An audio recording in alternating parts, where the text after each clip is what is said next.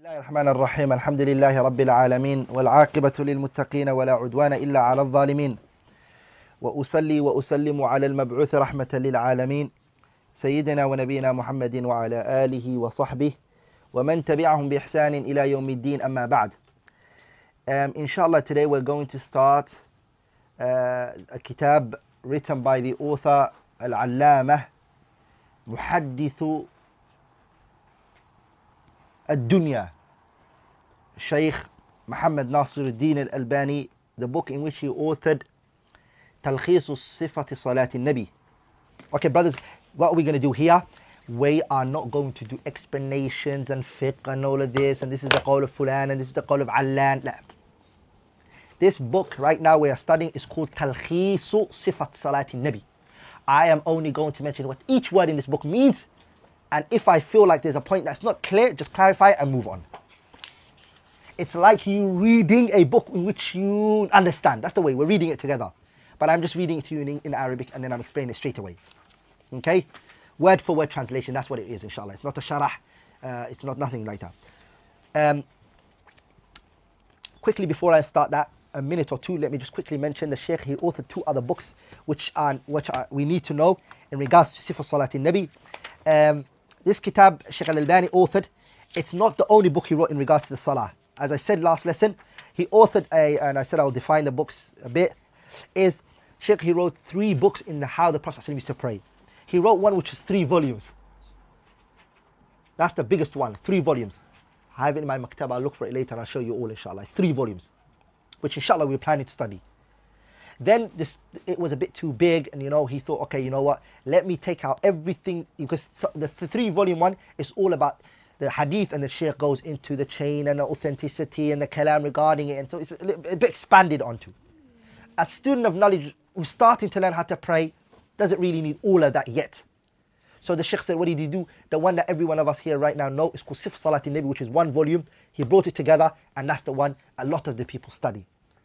When he did that one, again, that's the middle version. It's called the Awsat, which is Shaykh done the sharah, that he authored, which is basically all the chapters. He brought it together with the hadith, but not all the gradings and excessive gradings that he did, but the chain of narrations are in there. This one, what did he do? He took out all of the hadiths. So there's no hadith. It's just the wordings. And we're going to stick with that. If I bring the hadith in there, then it's going to be the second book that we're studying. And that's not the goal. So I'm going to mention all the words in there, and what he said and what he meant and how he said it. And then when we finish that, next book we will go into the evidences. And then the next books we'll go into the authenticity and the chains and the views of the scholars regarding. So let's follow the book as it is, and let's not go too deep into it. So everyone, if you open your book and you have with you, we start with Bismillah al-Kareem. The Shaykh started his book by saying Bismillahir Rahmanir Rahim. The Shaykh, he started by saying Bismillahir Rahmanir Rahim, in the name of Allah, the most merciful, the most gracious. And starting with Bismillahir Rahmanir Rahim when writing is the Sunnah. And it's what the Prophet ﷺ did when he used to write letters. He used to do that, alayhi salatu wasalam. In the Sulh al-Hudaybiyah, the Treaty of Hudaybiyah, he wanted to write Bismillahir Rahmanir Rahim before Suhail ibn Amr refused. The Kafir Quraysh, he said, write what we know. And then when the Prophet said, ماذا أكتب? What shall I write? أبا كيف أكتب? He said to him, write بسمك اللهم. That's what we know. So the Prophet wrote بسمك اللهم. I told Ali, write بسمك اللهم instead of Bismillah ar-Rahman ar-Rahim. But the Prophet he wrote Bismillah ar-Rahman ar-Rahim. Then the Shaykh started by saying, Inna alhamdulillah, he praises to Allah. Nahmaduhu, we praise him. Wa nasta'inuhu, we seek refuge, help in him. Or we seek him. Wa nastaghfiruhu, we seek forgiveness from him. Wa na'udhu billahi, we seek refuge in Allah min shururi anfusina, the evils of our nafs, our souls. Wa min sayyi'ati a'malina, and the evil of our actions. Man yahdihillahu, anyone who Allah guides, fala mudilla lahu, there is none to misguide him. Wa man yudlil, and anyone who Allah misguides, fala hadiya lahu, there is none. Wa ashhadu, I bear witness, an la ilaha illallah, that there is none worthy of worship illallah, except Allah. Wahdahu la sharika lahu, that So this La ilaha illallah is the word of what? Kalimatul Tawheed. I bear witness that there is none worthy of worship except Allah. Wahdahu is affirmation, emphasizing on what you've already said. La sharika lahu is again affirmation of what? La ilaha. So there's two affirmations and there is two affirmations. Sorry, two emphasis, and two emphasis. Two emphasis for the affirmation and two emphasis for the negation. Wa ashhadu, and I also bear witness, anna Muhammadan, that Muhammad sallallahu alayhi wa sallam, abduhu, he's his servant, so he's not ilah, he hasn't reached that level. And he's rasul, he's better than the rest of the ummah. So he's in between that level. Bayna al-uluhiyyati, being an ilah, and bayna an yakuna abd, normal servant. The Prophet's higher than that. So he's been uplifted by message, and he's been put down by servitude. Amma ba'du, to proceed. Amma ba'du is a word used to what? Intiqalu min uslubin ila al-akhar. To move from one position of what you were saying on one speech to another. To follow, to proceed. فَقَدْ اقْتَرَحَ عَلَيَّ أَكْثَرَ مِنْ أَخٍ. It has been, so I'm going to ask everyone word for word what it means. فَقَدْ اقْتَرَحَ عَلَيَّ, it was put to me. عَلَيَّ, me, on me. أَكْثَرَ مِنْ أَخٍ, more than one brother. أو صديق, or a friend. أَنْ أَقُومَ, for me to stand. بِتَلْخِيصِ كِتَابِي, for me to summarize and abridge my book. Siffatu Salaati An-Nabi, the prayer of the Prophet sallallahu alaihi wasallam, described min at-takbiri, from Allahu Akbar, from Allahu Akbar, ila at-taslimi, to assalamu alaikum, which is the last final point of the salah. كأنك تراها, as though you can see it, as though you can see the Prophet praying from the beginning to the end. They requested for me to abridge the middle one, because we said the first one was the Asr, which is 3 volumes, and then it became a volume in which he abridged the big one, and now he abridged even that one even more. So they said they brought this to me. وَاقْتِصَارُ, and to summarize it. وَتَقْرِيبُ عِبَارَاتِ, and to bring the wordings much closer, make it easier for the people. إِلَى عَامَّةِ النَّاسِ, to the general mass like us. وَلَمَّا رَأَيْتُ, when I saw اقتراحا مباركا, when I saw this suggestion, this thought to be a blessed thought and a blessed suggestion. وَكَانَ مُوَافِقًا لِمَا كَانَ يَجُولُ فِي نَفْسِهِ, and it was intact in that which was also in my mind that I used to think about min zamanin ba'id, for a long time. I also used to think of that, to summarize that book. But then when the people came and asked me, it went hand in hand exactly what I was thinking. شَجَّنِي ذَلِكَ, my wanting and their suggestion pushed me and made me ذلك على أن أقتنع له قليلا من وقتي, that I should suffice some of my time for it. My time المزدحم, my time that was very busy, my busy time, very busy, to take some time out and summarize this book. بكثير من الأعمال العلمية, with the excessive works, knowledgeable works that I was doing, to take some time out from that. فبادرت, I hastened, look how the person should hasten to good. فبادرت, I hastened, إلى تحقيقه, to fulfill, حسب طاقتي, in accordance to my ability. وجهدي, and my ability. طاقتي and جهدي is the same. سائلا المولى, asking Allah subhanahu, exalted, وتعالى, and high he is, and يجعله خالصا لوجهه, that he makes it sincerely for his sake. وينفع به إخواني, and he benefits my brothers. المسلمين, my Muslim brothers around the world. وقد أوردت, and I have submitted and transmitted فيه, in this book, بعض الفوائد, some benefits. So this is an additional thing I did to this book, by adding some form of benefits. الزائدة, that is extra. على الصفة, in the description. What description is he talking about? He means the Sifa Salati Nabi, the second type. I've added additional benefit to it. He said, Shaykh Albani carried on saying, he said, وَقَدْ أَرَدْتُ, I wanted, وَقَدْ أَوْرَدْتُ, I transmitted, فيه, in this book, بَعْضَ الْفَوَائِد, some form of benefits. الزَّائِدَة, extra benefits. على الصفة, over the Sifa that I previously read. So he's referring to his other kitab, Sifa Salati Nabi, which is the middle one. This book has extra benefits I added to it. So what is it? It's summarized, and there's also some type of benefit in it that you won't find in the other book. تنبهت لها. He said, I became alert of these benefits. So after he authored the book, it came to his attention. Meaning the other book. واستحسنت, and I found it good. ذكرها, to mention it here. في أثناء التلخيص, when I summarize it, I thought these benefits are needed. I should mention it. كما عنيت عناية خاصة. The way I also gave extra or more emphasis بشرح بعض الألفاظ, trying to explain particular words. الواردة, that are transmitted here in this book or brought in this book. في بعض الجمل الحديثية, some wordings of ahadith. أو الأذكار, or even the adhkar that people should do when I mentioned some of them. And they are very rare. وجعلت, I made, he's talking about the book. له عناوين, I made titles. رئيسية, each part I made a title for it. So you know which chapter you're studying, what is this about? I made headings for it. وأخرى كثيرة, and other things that are a lot. جانبية توضيحية, side matters that are clarifying. وأوردت تحتها, and under those headings and those points I brought مسائل الكتاب بأرقام متسلسلة, numberings and figures next to it. وصرحت, I also clarified directly بجانب كل مسألة, next to each topic, مسألة and ruling, issue, بحكمها, its ruling. Whether it's wajib or sunnah, he mentions it. Whether it's shart, condition, or it's a pillar, rukn, he said, I mentioned that. That's what he does. من ركن, whether it's a rukn, or wajibin, or if it's wajib.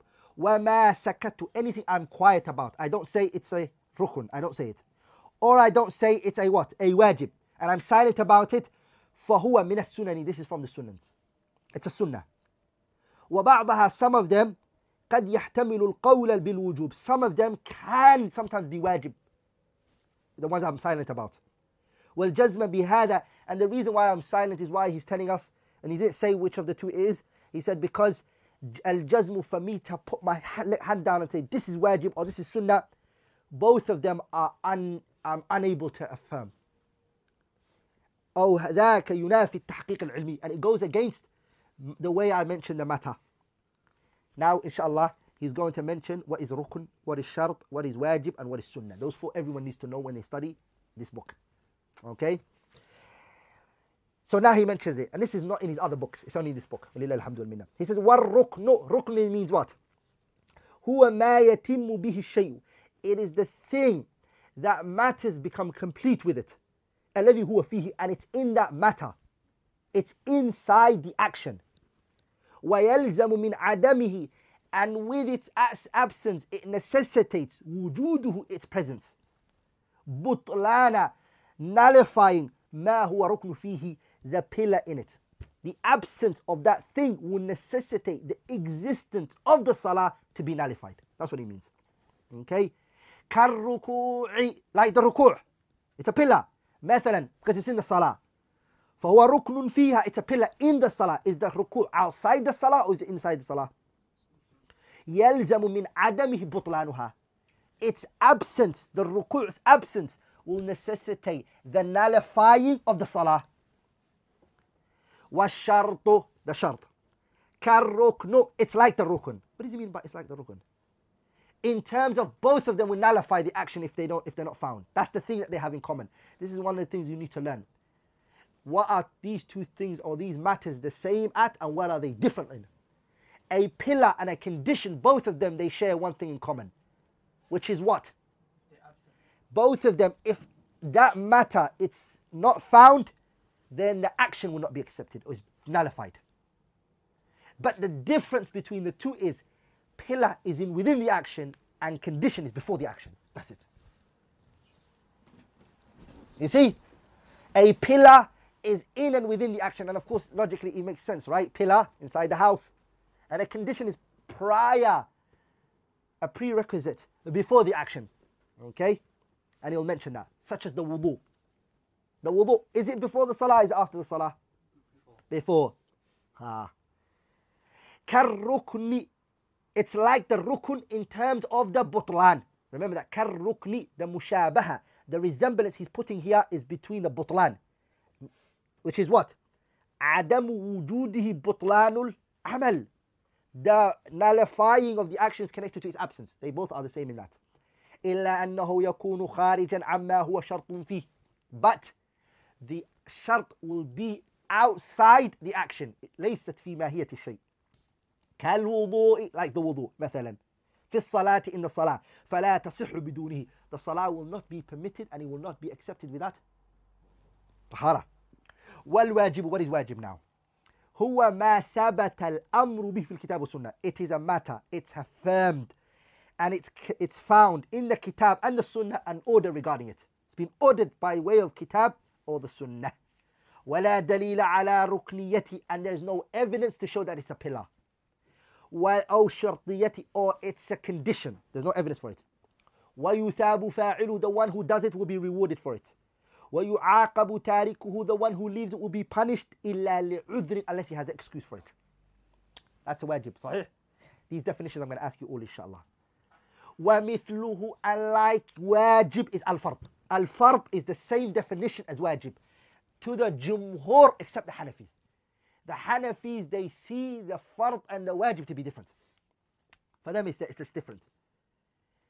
لكن to the jumhur of the a'imma كمالكية والشافعية والحنابلة وغيرهم, واجب and fard is the same. It's the same. ومثله, like wajib, is what? الفرض فرض. التفريق بينه وبين الواجب اصطلاح حادث لا دليل عليه. Sheikh Nasir said to distinguish between it, بينه أي الفرض, to distinguish between the fard and the wajib and to say they are different. اصطلاح, it is given a terminology, a definition, hadithun, that is newly invented, la dalila alayh, there's no evidence to distinguish it from one another. It's a newly invented matter. والسنة, and sunnah, ما واظب النبي, it is the thing that the Prophet done continuously. عليه من العبادات, from the ibadat, دائما, continuously. أو غالبا, or most of the times. وَلَمْ يَأْمُرْ بِهِ أَمْرَ إِيجَابٍ, and he did not order it in a forceful manner. وَيُثَابُ فَاعِلُهُ, the doer of it will be rewarded. وَلَا يُعَاقَبُ تَارِكُهَا, the leaver who leaves it off will not be punished. وَلَا يُعَاتَبْ, and he's not blameworthy. MashaAllah. Those are the four we need to know before we study the book. وَأَمَّا الْحَدِيثُ الَّذِي يَذْكُرُ بَعْضَ الْمُقَلِّدِينَ, as for the hadith that some of the blind followers say and they narrate, مَعْزُوًا إِلَى النَّبِي, ascribing it to the Prophet sallallahu alaihi wasallam, which is what? مَنْ تَرَكَ سُنَّتِي, anyone who leaves off my sunnah, لَمْ تَنَلْهُ شَفَاعَتِي, my shafa'ah, my intercession will not be given to him. He will not receive my intercession. Because he just said right now, the sunnah, if you leave it, will you be blamed for it? Can you be blamed for it? So some people would say that this hadith, what are we going to do with this hadith? Sheikh Nasir said this hadith that the blind followers transmit to one another, فَلَا أَصْلَ لَهُ عَنْ رَسُولِ اللَّهِ, it has no authentic transmission to us from how that the Prophet said it. The Prophet didn't say this. The sunnah, nobody can be blamed for it. وَمَا كَانَ كَذَلِكَ, and anything that is like that, فَلَا يَجُوزُ نِسْبَتُهُ إِلَيْهِ, anything like that weak narration that's mentioned, one should not ascribe it to the Prophet sallallahu alaihi wasallam. خَشْيَةَ التَّقَوُّلِ عَلَيْهِ, fear of saying for the Prophet that which he didn't say.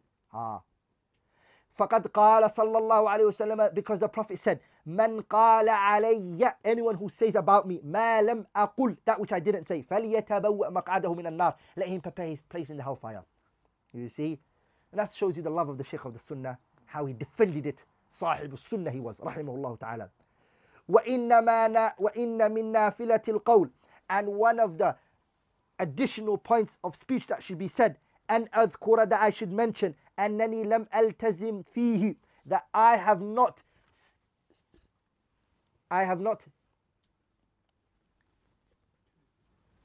التزام meaning force myself to follow, تبعا لأصله, following the original, which is madhaban mu'ayyan. I haven't forced myself. I mean, I am not confining, that's it. I'm not confining myself upon one particular madhab in this book. من المذاهب الأربعة, from the 4 madhahib al-matbu'ati that I followed. I have not confined myself in following one particular madhab. وإنما, but rather, سلكت فيه, I have followed مسلك أهل الحديث. I have followed the path of the people of hadith. الذين يلتزمون الأخذ بكل ما ثبت عنه صلى الله عليه وسلم من الحديث. Those أهل الحديث who have confined themselves, forced themselves, made themselves follow that which has been transmitted to them authentically from the Messenger صلى الله عليه وسلم. ولذلك, and because of that, كان مذهبهم أقوى. The people of hadith, their madhab is the strongest. من مذاهب غيرهم, from other than them in madhab. كما شهد بذلك المنصوفون, the way it has been witnessed by those who are munsifin, is a person who is just, honest. من كل مذهب, from all madhabs. Every madhab, anyone who's munsif will affirm that the people of hadith are the strongest in terms of their madhab. From those who affirmed it with insaf and honesty and said the people of hadith are the strongest is Al-Allama, the excessively knowledgeable one, Abu al-Hasanat al-Laknawi al-Hanafi. He said, Al-Qa'ilu, the one who said, وَكَيْفَ لَا, why are they not good? Kayf, how can they not be? Meaning the people of hadith, how can they not be the most strongest in madhab? وَهُمْ وَرَثَةُ النَّبِي, and they are the inheritors of the Prophet, حَقًّا, truthfully. وَنَوَابُ شَرْعِهِ صِدْقًا, and they are the vice of the Prophet sallallahu alaihi wasallam's legislation with truth. حَشَرَنَا اللَّهُ, may Allah resurrect us, فِي زُمْرَتِهِمْ, in their ranks. وَأَمَتْنَا, may Allah kill us, عَلَى حُبِّهِمْ وَسِيَرَتِهِمْ, loving them and taking their path. وَرَحِمَ اللَّهُ الْإِمَامُ أَحْمَدِ بْنَ حَنْبَلٍ, may Allah have mercy upon Imam Ahmad ibn Hanbal, إِذْ قَالَ, when he said, دين النبي, the Prophet ﷺ's religion is what? دين النبي, the Prophet Muhammad's religion, Muhammadun akhbar, it is news, is a narration. نعم المطي, a great is the riding beast. للفتى, for the young one. الآثار, the best form of riding beast to reach all over the places. The best one of it is taking the texts, the evidences, the sunnah. لا ترغبن, do not choose over and like over the hadith, وآله, and its people. Do not choose anything over it. فالرأي, views and mind and thinking, is laylun, logic is night. والحديث نهار, and the hadith is daytime. Broad daylight, clear as that. وَلَرُبَّمَا جَهِلَ الْفَتَى, sometimes a person may be ignorant of a matter. أَثَرَ الْهُدَى, the text, guided text. وَالشَّمْسُ بَازِغَةٌ, and the sun is out there in the open. لَهَا أَنْوَارُ, it has its nur. Meaning the person will be misguided without the text of the sunnah. So this quote, دين النبي محمد أخبار نعم المطية للفتى الآثار لا ترغبن عن الحديث وأهله أما وآله فالرأي ليل والحديث نهار ولربما جهل الفتى أثر الهدى والشمس بازغة لها أنوار. Written by man? Written by who? الشيخ محمد ناصر الدين الألباني, دمشق. He wrote it in his place, دمشق. نعم, محمد ناصر الدين الألباني. استقبال القبلة, facing the qibla. Facing the qibla. إذا قمت, when you stand. أيها المسلم إلى الصلاة, oh you Muslim, if you stand up for the salah, فاستقبل القبلة, face towards the qibla. حيث كنت, wherever you are.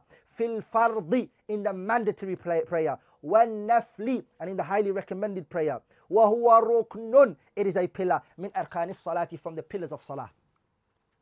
استقبال القبلة, is it a pillar? The Hanbalis and the Shafi'iyah both believe that it's a shart, not a rukn. But Sheikh Nasir chose it rukn. But remember, this is khilaf al-tanawwu'. It's khilaf by wordings. At the end of the day, they both agree on what? That if you leave it, it will not be accepted. Whether it's before it, prior to it, doesn't matter. The asal is that it won't be accepted. Na'am.